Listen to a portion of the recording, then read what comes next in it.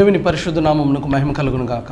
ప్రభునందు నా ప్రియ సహోదరులకు సహోదరులకు అందరికీ మన ప్రభువును రక్షకుడుగు యేసుక్రీస్తు వారి పరిశుద్ధమైన నామమునందు నా హృదయపూర్వక వందనాలు. ప్రియ దేవుని బిడ్డలారా, బాగున్నారా?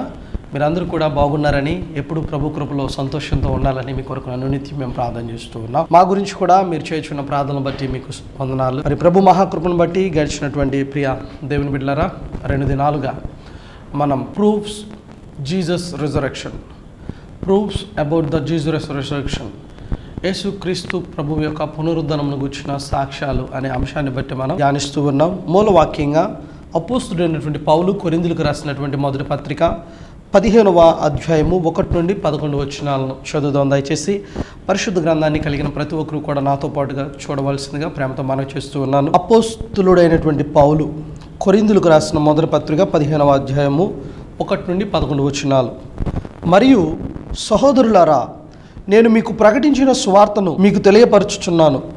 మీరు దానిని అంగీకరించితిరి, దాని అందే నిలిచి ఉన్నారు. మీ విశ్వాసము వ్యర్థమైతేనే కానీ నేను ఏ ఉపదేశ రూపముగా సువార్త మీకు ప్రకటించుతునో ఆ ఉపదేశమును మీరు గట్టిగా పట్టుకొని ఉన్న ఎడల ఆ సువార్త వలననే మీరు రక్షణ పొందువారై ఉందురు. నాకియ్యబడిన ఉపదేశమును మొదట మీకు అప్పగించుతిని. అదేమనగా, లేఖనముల ప్రకారము క్రీస్తు మన పాపముల నిమిత్తము మృతి పొందెను, సమాధి చేయబడెను, లేఖనముల ప్రకారము 3వ దినమున లేపబడెను. ఆయన కేఫాకును తరువాత 12 కనబడెను. అటు పిమ్మట 500కు ఎక్కువైన సహోదరులకు ఒక్క సమయమందే కనబడెను. వీరిలో అనేకులు ఇప్పటి వరకు నిలిచి ఉన్నారు, కొందరు నిద్రించిరి. తరువాత ఆయన యాకోబుకును అటు తరువాత అపోస్తులకు అందరికీ కనబడెను. అందరికీ కడపట అకాలమందు పుట్టినట్టున్న నాకును కనబడెను. ఎలయనగా నేను అపోస్తులందరిలో తక్కువ వాడను, దేవుని సంఘమును హింసించినందున అపోస్తులుడను అనబడుటకు యోగ్యుడను కాను. అయినను నేనేమై ఉన్నానో అది దేవుని కృప వలననే అయి ఉన్నాను. మరియు నాకు అనుగ్రహింపబడిన ఆయన కృప నిష్ఫలము కాలేదు, కానీ వారందరికంటే నేను ఎక్కువగా ప్రయాసపడినది నేను కాను, నాకు తోడై ఉన్న దేవుని కృపయే. నేనైననేమి వారైననేమి అలాగుననే మేము ప్రకటించుచున్నాము, అలాగుననే మీరును విశ్వసించు. దేవుడి పరిశుద్ధ వాక్యం మనందరూ వినిగినందు దీవించునుగాక. ఆమేన్. ప్రార్థన చేసుకుందాం. మమ్మల్ని మిక్కిలిగా ప్రేమించిన మా ప్రియ పరలోకమందున్న పరిశుద్ధుడైన తండ్రి, ఈ ఉదయకాల సమయమందు జీవం కలిగిన మీ మాటలను ధ్యానించుటకు ఎన్నికలేని నాకు ప్రియులైన మీ బిడ్డలకు ఇచ్చిన ఈ సమయాన్ని బట్టి నీకు వందనాలు ప్రభా. చదవబడిన లేఖనం ద్వారా నాతో మీ బిడ్డలందరితో మీరు అర్థం చేసుకునే హృదయంతో వాక్యాన్ని గ్రహించి లోబడి జీవించే బుద్ధితో నన్ను నడిపించమని యేసు నామమున అడుగుచున్నాను తండ్రి. ఆమేన్. దేవుని పరిశుద్ధ నామమునకు మహిమ కలుగునుగాక. ఆమేన్. దేవునికి స్తోత్రం. హల్లెలూయా. ప్రభునందు నా ప్రియ దేవుని బిడ్డలారా, ప్రభు మహాకృపను బట్టి గడిచినటువంటి దినాలలో మనం నేర్చుకుని ఉన్నాం. యేసుక్రీస్తు ప్రభు యొక్క పునరుద్ధానానికి మొట్టమొదటి సాక్ష్యం అనేటువంటిది the testimony of the church అని, సంఘం యొక్క సాక్ష్యమే ఆధారమని. రెండవది the testimony of the scriptures, లేఖనాలు యొక్క సాక్ష్యం అనేటువంటిది ఆధారంగా మనకుందని ప్రభు మహాకృపను బట్టి గడిచిన 2 దినాలుగా మనం నేర్చుకుంటూ ఉన్నాం. అయితే ప్రియులారా, ఈ దినమందు మూడవదిగా ఆయన పునరుద్ధానమునకు యేసుక్రీస్తు ప్రభు వారు చనిపోయి సమాధి చేయబడిన తర్వాత 3వ దినాన తిరిగి పునరుద్ధానం చెందాడు అనటానికి ఆ పునరుద్ధానమునకు 3వ ఆధారం సాక్ష్యం ఏమంటే ప్రియులారా, the testimony of I witnesses, దాన్ని కన్నులారా చూచిన వారి యొక్క సాక్ష్యము. దేవునికి స్తోత్రం. హల్లెలూయా. చూడండి, కొరింథీయులకు రాసిన మొదటి పత్రిక 15వ అధ్యాయము 5వ వచనం నుండి 7వ వచనం వరకు మనం చదువుదాం. లేఖనముల ప్రకారము 3వ దినమున లేపబడెను. ఆయన కేఫాకును తరువాత 12 కనబడెను. అటు పిమ్మట 500కు ఎక్కువైన సహోదరులకు ఒక్క సమయమందే కనబడెను. వీరిలో అనేకులు ఇప్పటి వరకు నిలిచి ఉన్నారు, కొందరు నిద్రించిరి. తరువాత ఆయన యాకోబుకును అటు తర్వాత అపోస్తులకందరికీ కనబడెను. ఆమేన్. ప్రభునందు నా ప్రియ దేవుని సంగమా, ఇక్కడ మనం గమనించవలసినటువంటి, అర్థం చేసుకోవాల్సినటువంటి ఒక విషయం ఏమిటి అంటే, ఆయన యొక్క పునరుద్ధానమునకు ఆధారం, సాక్ష్యం, ముఖ్యంగా దాన్ని కన్నులారా చూచినటువంటి వ్యక్తులు ప్రభు అయిన యేసుక్రీస్తు వారి యొక్క శిష్యులలో ఒకడైనటువంటి కేఫా, పేతురు. ప్రియులారా, కేఫాకు మొదట, ఆ తర్వాత మిగిలిన ఇతర 12 మంది శిష్యులకు, వారితో పాటుగా 500 మంది, ప్రియులారా 500 మంది ఎట్ ఏ టైం, వారందరూ సహోదరులు, అంటే పురుషులుగా 500 మంది ఉన్న వారికి, కడపట యాకోబుకు, ప్రియులారా వీరందరికీ కూడా యేసుక్రీస్తు ప్రభువు పునరుద్ధానము చెందిన తరువాత తన్ను తాను సజీవునిగా వారికి కనుపరుచుకున్నాడు. అంటే వీరందరూ ఎవరు? వీరు కన్నులారా చూచిన వారు. వీరి సాక్ష్యం మనకు ఆధారంగా ఉంది. ప్రభునందు నా ప్రియ దేవుని బిడ్డలారా, ఆ దినాలలో ఎక్కడ యేసుక్రీస్తు ప్రభువు యొక్క ఆ బాడీని, ఆ దేహాన్ని దొంగిలించి ఆయన శిష్యులు తీసుకువెళ్ళిపోయి ఆయన లేడు, సమాధిలో నుండి తిరిగి లేచాడు అని చెప్పి అబద్ధపు ప్రచారం చేస్తారేమోనని చెప్పి ఆ రోమన్ ప్రభుత్వం అధికారులు, మతాధికారులు, ప్రియులారా వాళ్ళందరూ ఎంత కట్టుదిడ్డంగా చేశారంటే ఆయన దేహాన్ని తొలిపించి పెట్టినటువంటి ఆ సమాధి ఎదుట పెద్ద రాతి బండ, ఒక 10-20 మంది కలిపి తోస్తే కానీ కదలనటువంటి ఒక పెద్ద రాతి బండను, చాలా పెద్ద బరువైనటువంటి బండను పెట్టి, అంత మాత్రమే కాదు దాని మీద రోమన్ ప్రభుత్వం యొక్క ముద్రను కూడా వేశారు. అంటే ఇరువైపులా సైనికులను పెట్టి కాపలాగా కావలి వారిని, దాన్ని ఎవ్వరూ కూడా తీయడానికి లేకుండా, కదపడానికి లేకుండా కావలి కూడా ఉన్నారు. ప్రియులరా, వారెంత కావలి ఉన్నా, ఎంత పెద్ద రాతిని తొలిపించి అక్కడ పెట్టినా నా యేసుక్రీస్తు ప్రభువుని మరణము నుండి జీవములోనికి రాకుండా, ఆయనను మరణమును జయించి సమాధి నుండి తిరిగి లేవకుండా బంధించి ఉంచలేకపోయారు. దేవునికి స్తోత్రం, హల్లెలూయా. కారణం, ప్రభునందు నా ప్రియ సహోదరి సహోదరుడా, నోటి మాటతో సృష్టి అంతని కలిగించిన వాడు, జీవన దాత, మన సృష్టికర్త, మన రక్షకుడు, మన ప్రభు అయిన క్రీస్తు. ఆయన మరణము కాదు, ఈ లోకమందు ఏది కూడా ఆయనను బంధించి ఉంచలేదు. సమస్తము ఆయన నోటి ద్వారా, ఆయన మాట వలన కలిగినాయి. మరి అలాంటి గొప్ప దేవుడు ప్రియులరా సజీవుడుగా సమాధి నుండి తిరిగి లేచారు అనడానికి మనకు ఆధారంగా ఆయన పునరుద్ధానమును కన్నులారా చూచినటువంటి కేఫా, మనందరికీ కూడా తెలుసు. పేతురు ఎవడండి? ఎవరి పేతురు? ముమ్మారు బొంకాడు, 3 సార్లు. అయ్యో తల్లితోడు ఒట్టు, తను తిట్టుకుంటున్నాడు కదా. అసలు ఆయన ఎవరో తెలియదు, ఆయన ఎప్పుడు నేను చూడలేదు, అసలు ఆయన వెనకాల నేను లేదు, నేను చూశాను. ఒక చిన్నదంటుంది, నేను చూశాను, నువ్వు ఆయన శిష్యుల్లో ఒకటివి నువ్వు అంటే, లేదు నువ్వెవరిని చూసావో అని చెప్పి పిరికితనంతో తన ప్రాణ రక్షణ కోసం ప్రభువుని ఎరుగను అని చెప్పి ముమ్మారు బొంకిన ఈ పేతురు, ఈ కేఫా ప్రియులరా ఒకే ఒక్క ప్రసంగంతో 3000 మంది ప్రభువుని విశ్వసించే విధంగా 3000 మందికి పైగా ఒకేసారి ధైర్యంతో లేచి ప్రకటించాడు. ఎక్కడి నుండి వచ్చింది తనకి ఎంత ధైర్యం? ఎప్పుడైనా గమనించండి ప్రియ దేవుని బిడ్డలారా, మనమైనా ఇతరులైనా తప్పు చేయనప్పుడు ఎవ్వరి ముందు కూడా తల వంచరు. వాళ్ళు నిజం ఉన్నప్పుడు, వారిలో యథార్థత ఉన్నప్పుడు ఎంతమంది వచ్చినా కానీ ధైర్యంగానే మాట్లాడతారు. తప్పు చేసినాడు ఎప్పుడు తలెత్తుకోవాలంటే భయపడతాడు, పిరికితనంతో ఉంటాడు, సిగ్గుతో ఉంటాడు, అవమానంతో ఉంటాడు. కానీ ప్రభునందున్న ప్రియ సహోదరి సహోదరుడా, ఒకప్పుడు పిరికితనంతో ప్రాణాన్ని కాపాడుకోవడానికి తెలిసిన క్రీస్తుని నాకు తెలియదు, ఆయన ఎవరో ప్రభు ఎవరో తెలియదు, ఆయన శిష్యుడిని నేను కాదు అని బొంకిన ఈ కేఫా ఇప్పుడు ప్రియులరా ఎప్పుడైతే ఆయన పునరుద్ధానము చెందిన ఆ శరీరాన్ని, ఆయన దేహాన్ని, ఆ ప్రభువుని చూచాడో తనలోనికి ఏమొచ్చిందంటే ప్రియులరా ఓ గొప్ప విశ్వాసం, ఒక దృఢమైన నిశ్చయత, ఒక గట్టి, ఒక పట్టుదల, రోషం. ఏంటి? నేను నమ్మిన దేవుడు, మేము ప్రకటించిన ఈ సువార్త, మాతో కలిసి నడిచిన ఆ ప్రభువు ఇప్పుడు సమాధిలో లేడు, మా కళ్ళ ముందు సజీవుడిగా ఉన్నాడు. దేవునికి స్తోత్రం, హల్లెలూయా. ఈ ఉదయకాల సమయం ముందు వాక్యం వింటున్న నా ప్రియ సహోదరుడా, ప్రియ సహోదరి, ఆనాడు ప్రభు అయిన యేసుక్రీస్తు వారు సమాధి నుండి మృత్యుంజయుడ పునరుద్ధానం చెందిన తర్వాత అక్కడ ఒకసారి కేఫాకు, 12 మందికి, 500 మంది పురుషులకు, వాళ్ళందరికీ కనబడి ఆయనను చూసిన వీరు కొన్నాళ్ళకి ఏమైపోయారు? చనిపోయారు. కానీ ఈరోజు వారికి లేని గొప్ప భాగ్యము నీకు నాకు ఇచ్చాడు ప్రభు. ఏమిటో తెలుసా?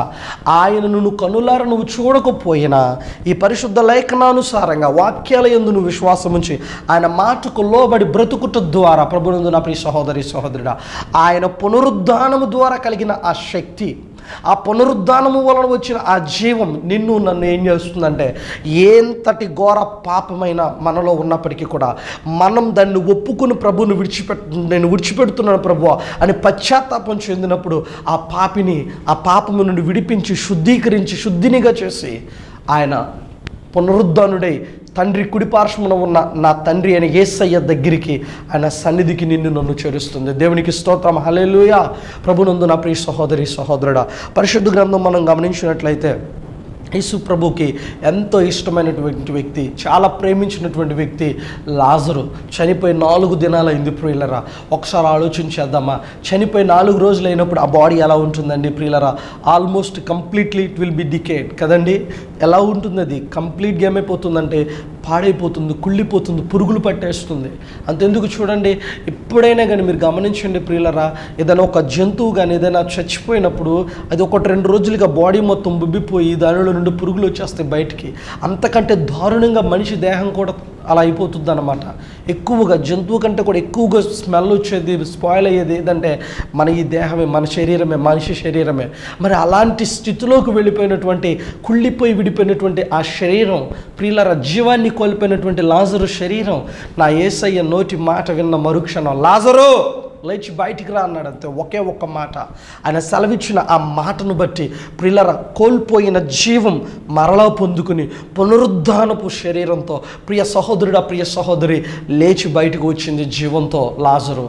ఎక్కడి నుండి, ఎలా సాధ్యపడింది అంటే, నా తండ్రి, నీ తండ్రి మనందరి కొరకు ప్రాణం పెట్టి మన రక్షకుడిగా తన రక్తం ద్వారా మన పాపాలను కడిగిన పరిశుద్ధుడైన యేసుక్రీస్తు వారి నోటి మాటలో ఉన్న గొప్ప శక్తి అలాంటిది ప్రియులరా. అలాంటి దేవుడు ఇప్పుడు మృతులలో లేడాయన, సమాధిలో లేడాయన, పునరుద్ధానం చెందిన వాడిగా ఉన్నాడు.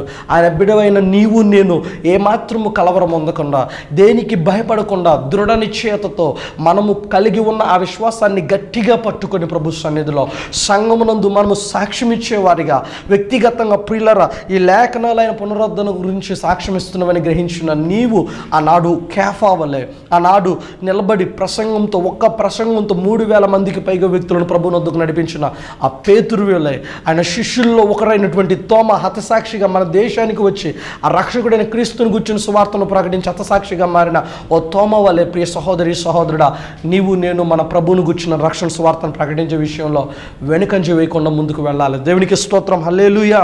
అయితే ఈ ఉదయకాల సమయమందు నా ప్రియ సహోదరి సహోదరుడా, నీతో నాతో పరిశుద్ధుడైనటువంటి దేవుడు మాట్లాడుతున్న విషయం ఏమంటే, the test money of the I witnesses, కన్నులారు చూచిన వారిచ్చిన ఆ సాక్ష్యం మనకు ఆధారంగా ఉంది ఆయన సమాధిలో లేడు అని. 4వదిగా ప్రియ సహోదరుడ సహోదరి, ఆయన పునరుద్ధానమునకు గూర్చిన, క్రీస్తు పునరుద్ధానమును గూర్చిన ఆధారము సాక్ష్యము ఏమిటయ్యా అంటే మనకి మరొకటి 4వదిగా the test money of A special witness, ఒక ప్రత్యేకమైన సాక్ష్యాన్ని మరొక వ్యక్తి. ఈ వ్యక్తి ఎవరంటే ఒక క్రూరుడు, ఏమాత్రము దయా దాక్షిణ్యాలు లేకుండా క్రైస్తవుడు అని మాట వినబడితే చాలు, క్రీస్తుని వెంబడించే వ్యక్తులు ఇక్కడ ఉన్నారు అంటే చాలు, వాళ్ళని ఏదో ఒక విధంగా చిక్కించుకుని వారిని హింసించాలని, వారిని చిత్రహింసలు పెట్టాలని, జైల్లో పడేసి చెరసాలలో బంధించాలని, ఏమాత్రం కూడా కొంచెం కూడా జాలి దయ చూపించకుండా ఆడపిల్లలైనా కానీ, వృద్ధులైనా, ముసలి వారైనా, పడుచువారైనా, ఎవరైనా కానీ, చిన్న పిల్లలైనా కూడా కొంచెం కూడా కనికరం లేకుండా క్రూరంగా హింసించేటువంటి వ్యక్తి. అంతేకాదు ప్రియులరా, ఒక వ్యక్తిని క్రూరంగా రాళ్లతో కొట్టి చంపుతుంటే యేసుక్రీస్తుని గుర్చినటువంటి రక్షణ సువార్తను ప్రకటించినందుకు అతడు ఏ తప్పు చేయాలి, ఏ పాపము చేయాల అది ఇతనికి కూడా తెలుసు. అతన్ని చంపేటప్పుడు దగ్గరుండి మరి కన్నులతో తను చూస్తూ వారిని ప్రోత్సహించి ఆ చావుకు కారణంగా నిలబడినటువంటి వ్యక్తి, ఆ గుడ్డలన్నీ ఆ చనిపోబోయే వ్యక్తి యొక్క బట్టలు తన దగ్గర పెట్టుకుని మరి నిలబడి కన్నులతో చూస్తూ దగ్గరుండి చంపించిన క్రూరమైనటువంటి వ్యక్తి అతడే ఇప్పుడు ప్రియులరా. ఒకప్పుడు క్రూరుడిగా, హింసకుడిగా, హానికరుడిగా, నిందతో, అవమానంతో ప్రియ దేవుని బిడ్డలరా క్రైస్తవుల పట్ల ఒక క్రూరంగా ప్రవర్తించిన ఈ వ్యక్తి అతడే సౌలు, ఎవరు కాదు ప్రియులరా. ఇప్పుడు ఓ ప్రత్యేకమైన సాక్షిగా మారాడు. తానిస్తున్నాడు ఒక ప్రత్యేకమైన సాక్ష్యాన్ని. చూద్దామా ఆ విషయం ఏమిటో ప్రియ సహోదరుడ సహోదరి? పరిశుద్ధ గ్రంథం ద్వారా the testimony of A special witnesses was 8-10, 8వ వచనం నుండి 10వ వచనం వరకు మనం చదువుకుందాం. కొరింథీయులకు రాసిన మొదటి పత్రిక 15వ అధ్యాయము 8వ వచనం నుండి 10వ వచనం వరకు చదువుదాం. అందరికీ కడపట అకాలమందు పుట్టినట్టున్న నాకును కనబడెను. ఎలయనగా నేను అపోస్తులందరిలో తక్కువ వాడను, దేవుని సంఘమును హింసించినందున అపోస్తులుడు అనబడుటకు యోగ్యుడను కాను. అయినను నేనేమై ఉన్నానో అది దేవుని కృప వలననే అయి ఉన్నాను. మరియు నాకు అనుగ్రహింపబడిన ఆయన కృప నిష్ఫలము కాలేదు, కానీ వారందరికంటే నేనెక్కువగా ప్రయాసపడినది నేను కాను, నాకు తోడయున్న దేవుని కృపయే. దేవునికి స్తోత్రం. హల్లెలూయా. ప్రభునందు నా ప్రియ దేవుని బిడ్డలారా, అర్థమైందా? అప్పటికైనా ఎవరో సాక్ష్యం ఇస్తుంది. ఒకప్పుడు క్రూరుడిగా హింసించిన వ్యక్తిగా, సంఘాన్ని హింసించిన వ్యక్తిగా, క్రైస్తవుల పట్ల క్రూరత్వంతో ప్రవర్తించిన ఈ వ్యక్తి ఇప్పుడు సాక్ష్యం ఇస్తున్నాడు, ప్రత్యేకమైన సాక్ష్యం. ఒకప్పుడు నేను సంఘమును హింసించిన వ్యక్తిని, ఒకప్పుడు నేను క్రైస్తవులను నిందించిన వాడిని, అనేక మంది చావుకు కారణమైనటువంటి ఈ వ్యక్తిని నేనిప్పుడు అపోస్తులను అనబడటానికి యోగ్యుడను కాదు, అయినప్పటికీ కూడా తక్కువ వాడను, అల్పుడునైన నాకును కూడా ఆయన తన పునరుద్ధానము యొక్క ప్రత్యక్షతను నాకు ఇచ్చాడు. దేవునికి స్తోత్రం. హల్లెలూయా.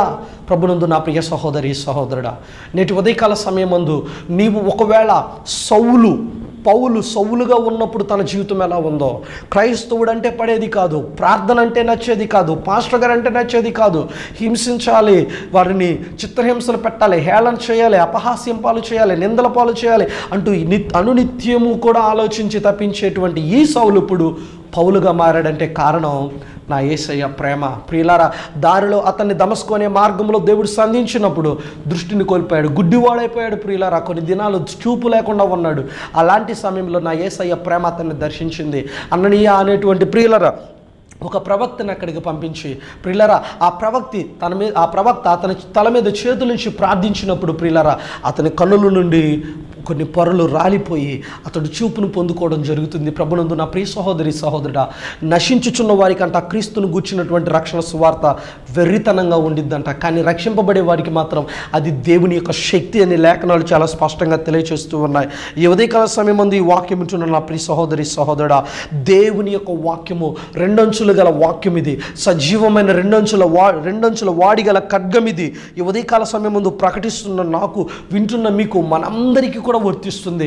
మనము గ్రహించవలసిన సత్యం ఏమంటే, ఒకప్పుడు నువ్వు ఎంత ఘోర పాపిగా ఉన్నప్పటికీ కూడా, ఒకవేళ నువ్వు దూషించావా ఒకప్పుడు దేవుణ్ణి, ఒకప్పుడు దేవుని బిడ్డలను హేళన చేసావా, అపహాస్యం చేసావా, అయితే ఈ ఉదయకాల సమయం ముందు ఇదిగో నీ ముందు దేవుడు పౌలు జీవితాన్ని ఉంచాడు. ఇతడు సౌలుగా ఉన్నప్పుడు అతడు హింసకుడిగా ఉన్నాడు, నిందించేవాడిగా ఉన్నాడు, హేళన చేసేవాడిగా ఉన్నాడు, హింసించేవాడిగా ఉన్నాడు, సంఘానికి వ్యతిరేకంగా, క్రైస్తవులకు వ్యతిరేకంగా బ్రతికాడు. కానీ ప్రియ సహోదరుడా, ప్రియ సహోదరి, ఎప్పుడైతే పునరుద్ధానుడైనటువంటి క్రీస్తుని చూశాడో, ఆయన ప్రత్యక్షతను వ్యక్తిగతంగా పొందుకున్నాడో, ప్రభునందు నా ప్రియ దేవుని బిడ్డలారా, దేవునికి సొంతం అయిపోయాడు, దేవునికి తను సజీవంగా సమర్పించుకున్నాడు. అంతేకాదు, ఎవరిని గూర్చైతే ఇంతకు ముందు ప్రకటించకూడదు, ప్రకటించిన వారిని చెరసాలలో బంధించి, చీకటి హోహల్లో బంధించి, చెరసాలలో వేయించి చిత్రహింసలు పెట్టాడో, అదే దేవుని నామమును బట్టి ఆ నజరేయుడైన యేసు క్రీస్తు అనే పరిశుద్ధుడైన క్రీస్తును ప్రకటించుటకు ప్రియులరా తన్ను తాను అర్పించుకున్నాడు. దేవునికి స్తోత్రం. హల్లెలూయా. దేవుడు చాలా స్పష్టంగా అంటూ ఉన్నాడు కదా, అపోస్తుల కార్యాల్లో ఎవరి కొరకంటండి, అన్యజనుల మధ్య. ఎవరి మధ్య ప్రియులరా? పౌలును ప్రత్యేకంగా దేవుడు ఏర్పరచుకున్నది అన్యజనుల మధ్య సువార్తను ప్రకటించడానికి. ప్రభునందు నా ప్రియ సహోదరి సహోదరుడా, నేటి ఉదయకాలమందు దేవుని వాక్యాన్ని ఆలకిస్తున్న నా ప్రియ దేవుని జనాంగమా, నేను మీరు మన అందరము ఎవరిమే అంటే అన్యజనులము. అపోస్తుల కార్యాలు మొత్తం 28 అధ్యాయాలు ఉంటాయి ప్రియులరా. ఈ అపోస్తుల కార్యాలు 28 అధ్యాయాల్లో మనకు ప్రత్యేకంగా కనబడుతున్నటువంటి విషయం ఏమంటే, 1వ అధ్యాయం నుండి 12వ అధ్యాయం వరకు కూడా అక్కడ ఇద్దరు వ్యక్తులు, పేతురు యోహానులు, యూదా జనాంగం మధ్య, యూదుల మధ్య చేస్తున్న పరిచర్య మనకు కనబడుతుంది 1 నుండి 12 అధ్యాయాల్లో. 13వ అధ్యాయం నుండి 28వ అధ్యాయం వరకు కూడా ఓన్లీ వన్ మ్యాన్ షో మనకు అక్కడ కనబడుతుంది. ఒకే ఒక వ్యక్తి యొక్క పాత్ర మనకు కనబడుతుంది. అతను ఎవరో కాదు, none other then our role model, wonderful servant of God. Once upon a time he's not a good man. He's a persecutor of the Christians, but now he has become a servant of God. His name is Apostle Paul. ప్రభునందు నా ప్రియ సహోదరి సహోదరుడా, ఒకప్పుడు ఇతడు క్రూరుడిగా హింసకుడిగా ఉన్నటువంటి ఈ వ్యక్తి ఇప్పుడు దేవుని సేవకుడిగా మారాడు. అద్భుతమైన పరిచారకుడిగా దేవుని సంఘాలు అనేకము కట్టి ఆయన రక్షణ సువార్తను ప్రకటించిన వ్యక్తి ఎవరో కాదు, అపోస్తులుడు అనబడినటువంటి పౌలు. ప్రియ సహోదరుడ సహోదరి, 13వ వచనం నుండి 28వ వచనం వరకు కూడా ఒకే ఒక్కడు ఎవరి మధ్య, అన్యజనుల మధ్య చేసిన పరిచర్య. అంటే ప్రభునందు నా ప్రియ దేవుని జనాంగమా, నేడు సంఘము అనబడేది ఉంది అంటే, సావుకులుగా మేము ఉన్నాము అంటే సంఘాలు అనేకం కట్టబడినట్టు వాటన్నింటికి ముఖ్యమైన పునాది అపోస్తులు చేసిన బోధ, అపోస్తుడైన పౌలు చేసిన పరిచర్య. ప్రభునందు నా ప్రియ దేవుని సంఘమా, పరిశుద్ధ గ్రంథాన్నే చూడండి. బైబిల్లో క్రొత్త నిబంధనలో 27 గ్రంథాలు ఉంటాయి. 27 గ్రంథాల్లో ప్రత్యేకంగా ప్రభునందు నా ప్రియ దేవుని జనాంగం 14 పుస్తకాలు ప్రత్యేకంగా అపోస్తులైనటువంటి పనులు చేతుల ద్వారా రాయబడినటువంటి పుస్తకాలు. వాటిల్లో కొన్ని వ్యక్తిగతంగా ఉద్దేశించి, వ్యక్తులను ఉద్దేశించి రాశాడు, కొన్ని సంఘాలను ఉద్దేశించి రాశాడు. ప్రియులరా, ప్రభు కొరకు ఎంతో గొప్ప స్వార్థ ప్రయాణాలు చేశాడు. వాటిలో చెప్పుకోదగ్గవి 3 సువార్త ప్రయాణాల్లో. ఆ సువార్త ప్రయాణాల్లో కట్టబడిన ఈ సంఘాలకు కొరింథీ సంఘం, గలతీ సంఘం, ఎఫెసీ సంఘం, ఫిలిప్పీ సంఘం, కొలసీ సంఘం, ప్రియులరా తెస్సలోనికే సంఘం, ఇలాంటి ఈ సంఘాలకు ప్రియులరా సేవకులను ఏర్పరిచి వారికి మరల హెచ్చరికలు ఇస్తూ, జాగ్రత్త, తప్పుడు బోధలకు అవకాశం ఇవ్వద్దు, తప్పుడు బోధలకు, మనుషుల కల్పన కథలకు అవకాశం ఇవ్వద్దు, క్రీస్తు రాకడ సమీపిస్తుంది, మీరు సిద్ధపాటుతో ఉండండి, మెలకువ కలిగి ఉండండి, పునరుద్ధానం ఉంది, ఆయన మరణము ఎంత వాస్తవమో పునరుద్ధానం కూడా అంతే వాస్తవము, దానికి నేనే ప్రత్యక్షమైన సాక్షిని, నేను ఆ ప్రత్యక్షతను పొందుకున్నాను, కడపటి వాడను నేను అని చెప్పి తను తగ్గించుకుంటూ తనను వెంబడించిన ప్రతి ఒక్కరిని ప్రోత్సహించిన ఒక చక్కని మాదిరిని మన ముందుకు చూపించిన ఒక మంచి నాయకుడిగా, ప్రియులరా ఒక చక్కని సేవకుడిగా అపోస్తలుడైన పౌలు నేటి ఉదయకాలం మందు నీతో నాతో ఈ వాక్యాల ద్వారా మనతో మాట్లాడుతూ ఉన్నాడు. ప్రత్యేకంగా ఏమనంటే ఆయన అంటూ ఉన్నాడు కదా, 8 నుండి 10 వచనాలలో మరలా నేను మరొకసారి మీతో చదవాలని ఆశపడుతూ ఉన్నాను. అందరికీ కడపట అకాలమందు పుట్టినట్టున్న నాకును కనబడెను. ఏలయనగా నేను అపోస్తులులందరిలో తక్కువ వాడను, దేవుని సంఘమును హింసించినందున అపోస్తులుడు అనబడుటకు యోగ్యుడను కాను, అయినను నేనేమై ఉన్నానో అది దేవుని కృప వలననే అయ్యున్నాను. మరియు నాకు అనుగ్రహింపబడిన ఆయన కృప నిష్ఫలము కాలేదు, కానీ వారందరికంటే నేను ఎక్కువగా ప్రయాసపడినది నేను కాను, నాకు తోడయ్యున్న దేవుని కృపయే. దేవునికి స్తోత్రం, హల్లెలూయా. నేటి ఉదయకాల సమయం ముందు ఈ వాక్యం విన్న నా ప్రియ సహోదరి సహోదరుడా, మనందరము మన జీవితాలలో యేసుక్రీస్తు ప్రభువారి యొక్క పునరుద్ధానము వాస్తవమని, ఆయన సమాధిని జయించి, సమాధి నుండి గెలచి, మరణమును గెలచి తిరిగి లేచిన మృత్యుంజయుడైనటువంటి దేవుడు మన రక్షకుడని మనం ఎటువంటి సందేహం లేకుండా విశ్వసించాలి. ఆఖరిగా ప్రభునందు నా ప్రియ సహోదరి సహోదరుడా, ఆయన పునరుద్ధానమును గూర్చినటువంటి మనకున్న మరొక సాక్ష్యం ఏమంటే, చివరిగా the testimony of the common message. వచనాన్ని చదువుదాం చూడండి. 11వ వచనమందు, నేనైననేమి వారైననేమి అలాగుననే మేము ప్రకటించుచున్నాము, అలాగుననే మీరును విశ్వసించుతురు. దేవునికి స్తోత్రం, హల్లెలూయా. ఆనాడు అపోస్తులుడైన పౌలే కానీ, యేసుక్రీస్తు ప్రభు యొక్క శిష్యుల్లో ఉన్న 12 మంది యొక్క పరిచర్య, యాకోబే కానీ, పేతురే కానీ, యోహానే కానీ, మత్తయే కానీ, లూకా కానీ, ప్రిలరా యోహానే కానీ, వీరందరి యొక్క మాటలలో ఉన్న ఆ సందేశము, ఆ ఉపదేశము నేడు సేవకునిగా మీ ముందు నిలవబడి నేను ప్రకటిస్తున్న ఈ ఉపదేశము, వీటన్నింటి యొక్క సారాంశము ఒకే ఉపదేశము. It is a common message. ప్రియులరా, this is one of the biggest testimony of a common message about the death and resurrection of our Lord and saviour Jesus Christ. మన ప్రభువును రక్షకుడు యేసు క్రీస్తు వారి యొక్క మరణ పునరుద్ధానమునకు ఒక ముఖ్యమైన ఆధారము, సాక్ష్యం ఏమిటంటే, నేను ఆనాడు అపోస్తులు మొదలుకొని నేటి వరకు మేము ప్రసంగిస్తున్న ఒకే సందేశం. ఏంటా సందేశం? చివరిగా చెప్పి నేను ప్రార్థనతో ముగించాలని ఆశపడుతూ ఉన్నాను ఈ అంశాన్ని ఈ రోజుతో. ప్రియులరా, ఏమిటా సందేశం అంటే, దేవుని వాక్యం స్పష్టంగా సెలవిస్తూ ఉంది. కొరింథీయులకు రాసిన మొదటి పత్రిక 15వ అధ్యాయము చదువుతున్నాను చూడండి. 1వ వచనం నుండి 3వ వచనం వరకు ప్రియులారా దయచేసి నాతో పాటుగా అందరూ చూడండి. 4వ వచనం వరకు. మరియు సహోదరులారా, నేను మీకు ప్రకటించిన సువార్తను మీకు తెలియపరచుచున్నాను. మీరు దానిని అంగీకరించితిరి, దాని యందు నిలిచి ఉన్నారు. మీ విశ్వాసము వ్యర్థమైతేనే గాని నేను ఏ ఉపదేశ రూపముగా సువార్త మీకు ప్రకటించుతున్నో ఆ ఉపదేశమును మీరు గట్టిగా పట్టుకుని ఉన్న ఎడల ఆ సువార్త వలననే మీరు రక్షణ పొందువారు అయ్యుందురు. నాకు ఇయ్యబడిన ఉపదేశమును మొదట మీకు అప్పగించి తిని, అదేమనగా లేఖనముల ప్రకారము క్రీస్తు మన పాపముల నిమిత్తము మృతి పొందెను, సమాధి చేయబడెను, లేఖనముల ప్రకారము 3వ దినమున లేపబడెను. ఆమేన్. దేవునికి స్తోత్రం. హల్లెలూయా. ప్రియ సహోదరి సహోదరుడా, కామన్ మెసేజ్ ఇచ్చే టెస్టిమనీ ఏమిటంటే ఆ ఉపదేశం ఏమిటయ్యా అంటే లేఖనముల ప్రకారం యేసయ్య సమాధి చేయబడ్డాడు. అదే లేఖనముల ప్రకారం సమాధిలో నుండి 3వ దినాన తిరిగి పునరుద్ధానం చెందాడు. దేవునికి స్తోత్రం. ఈ సువార్తను, ఈ రక్షణ సువార్తను నువ్వు విశ్వాసం ఉంచి గట్టిగా పట్టుకుంటే ప్రియ సహోదరి సహోదరుడా, ఈ సువార్త నిన్ను రక్షించింది, నన్ను రక్షించింది, నన్ను పరలోకమందున్న మన పరిశుద్ధుడైన తండ్రి సన్నిధికి చేర్చింది. పునరుద్ధానపు శక్తి అనుభవాన్ని కలిగి ప్రభు కొరకు, ఆయన మహిమ కొరకు జీవిద్దాం. అట్టి బుద్ధి జ్ఞానాన్ని పరిశుద్ధాత్మ దేవుడు ఈ ఉదయకాల సమయమందు ఈ వాక్యమును విన్న మనందరికీ కూడా దయచేయునుగాక. ఆమేన్. దేవునికి స్తోత్రం. తలలు వంచండి, దయచేసి ప్రార్థన చేసుకుందాం. మహాగణుడు అయిన దేవ, మహోన్నతుడు అయిన తండ్రి, జీవాధిపతి యేసయ్యా, నీకు వందనాలు. ప్రభువా, నీవు సజీవుడవని, మరణము ఏమాత్రము నిన్ను బంధించలేకపోయినదని ప్రభువా లేఖనమును సెలవిచ్చిన ప్రకారంగా నీవు సమాధి చేయబడి అదే లేఖనముల ప్రకారముగా నీవు 3వ దినాన లేపబడ్డావని సమాధి నుండి ప్రభువా నీ పునరుద్ధానపు శక్తి ఎందరైతే మీ సువార్తనందు విశ్వాసం ఉంచి ఉన్నారో అటు వారందరికీ కూడా అనుగ్రహించిన జీవనదాతవుగా నువ్వు ఉన్నావని ప్రభువా మేము మాయందు కలిగి ఉన్న ఆ విశ్వాసాన్ని గట్టిగా పట్టుకొని నీ రాకడ పర్యాంతం ఎదురు చూసేటువంటి జీవితాలను మెలకు కలిగిన ఆత్మను నాకు ప్రియులని మీ బిడ్డలందరికీ అనుగ్రహించి సమస్త మహిమయు ఘనతయు ప్రభావములను మీరు పొందుకొనమని మా రక్షకుడును మీ ప్రియ కుమారుడుగు సర్వశక్తిమంతుడైన యేసయ్య శక్తి కలిగిన నామములో ప్రార్థిస్తున్నాను తండ్రి. ఆమేన్. May God bless you all, my dear brothers and sisters. Thank you so much for your precious prayers and the support that you are doing for this wonderful program. Thank you. May God bless you all.